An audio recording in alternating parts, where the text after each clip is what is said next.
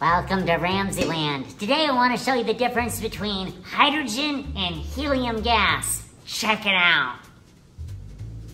In this investigation, I'm using helium, hydrogen gas, a lighter, some 12-inch balloons, a little bit of string, a styrofoam cup, and a broom handle that has a candle on the end.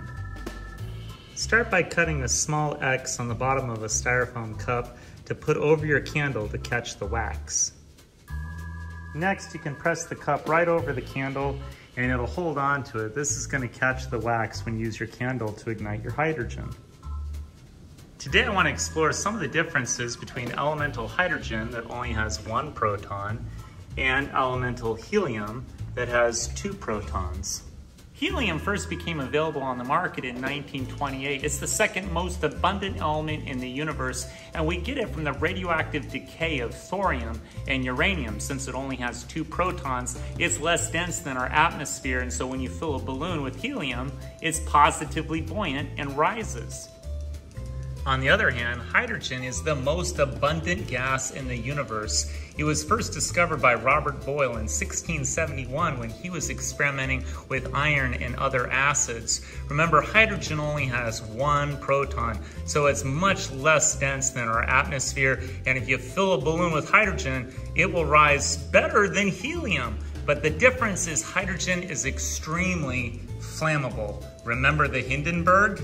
So in 1937, on May 6th, the Hindenburg disaster occurred. The Hindenburg was an airship that was made by Germany that was filled with hydrogen gas.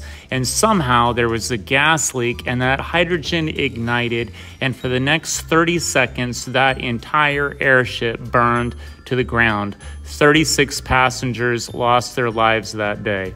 This is why we don't fill our blimps with hydrogen gas.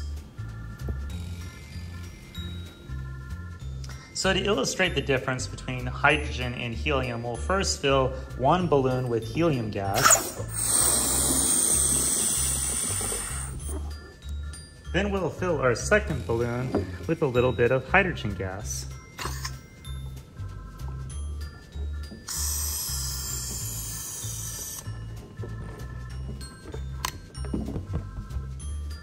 Next, tie both balloons to a string and mark them accordingly. This is our helium balloon, so we'll mark it HE. And this is our hydrogen balloon. Its symbol is H.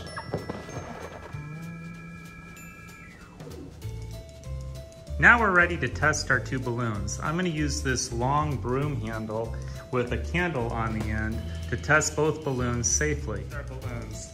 First, we'll ignite the helium balloon on the left.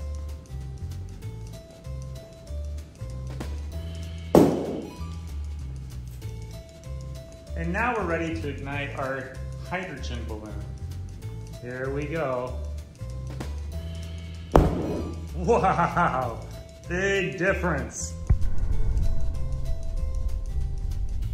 Well, I hope you enjoyed today's edition of RamZland, and I'll see you next time.